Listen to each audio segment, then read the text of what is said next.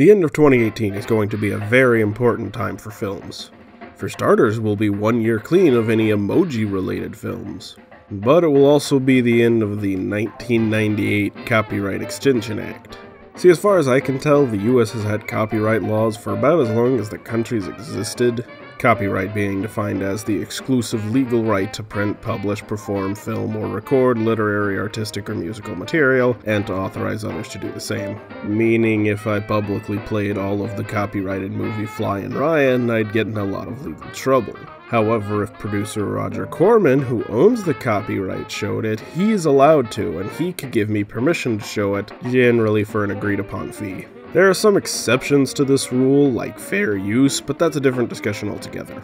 However, if I played all of the Corman-directed Bucket of Blood, I'd be perfectly fine because this film is public domain, meaning there is currently no copyright, at least not in the US.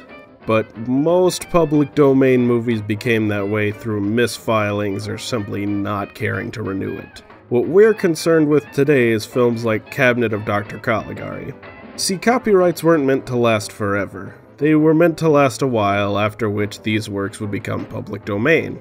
And for most of the lifespan of the film industry, that was 75 years, or the death of the copyright holder plus 50 years. But in 1998, the very face of greed, childhood, and releasing the same fucking movie over and over and suckering us into it every time, the Disney Corporation and Troll 1 star Sonny Bono led a suit to extend the length of copyrights another 20 years. This wasn't anything especially new, as the length of copyrights has been getting longer and longer and longer, but as of '98, this had only actually affected films once in 1976, which also helped to define fair use.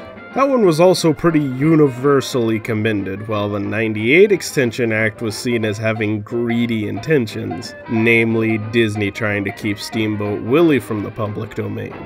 The Copyright Extension Act of '98, also known as the Sonny Bono Act or the Mickey Mouse Protection Act, extended the copyright 20 years, meaning, let me check my math here, at the end of 2018, films from 1923 will become public domain. Now, Steamboat Willie wasn't actually released until 1928, meaning Disney technically has another 5 years till their mouse becomes community property, but I don't for 1 second believe they're gonna let him go without a fight. Maybe not 2018, maybe not 2019, but it's coming, believe you me. But what I don't think Disney realizes is, things have changed since '98. The internet is bigger, more of a culture, and the internet is very anti-copyright. And not just because we're a bunch of degenerates who want our entertainment for free. The internet and copyright holders have been on bad terms since they took down Napster, but the advent of YouTube and Viacom's subsequent attack on YouTube has resulted in a culture that I'm sure would love to see these companies taken down a peg. Now, Disney has money, and they're far from the only people who stand to lose money from this. So, maybe we will get 20 more years of copyrights. But their days are definitely numbered. They have abused their privileges long enough, and I, for one, hope to see this Copyright Extension Act come to an end. Oh, hey guys, I'm on camera for something totally the opposite of the heavy political shit I was just talking about. I didn't plan ahead. I don't have a Christmas movie to review this year.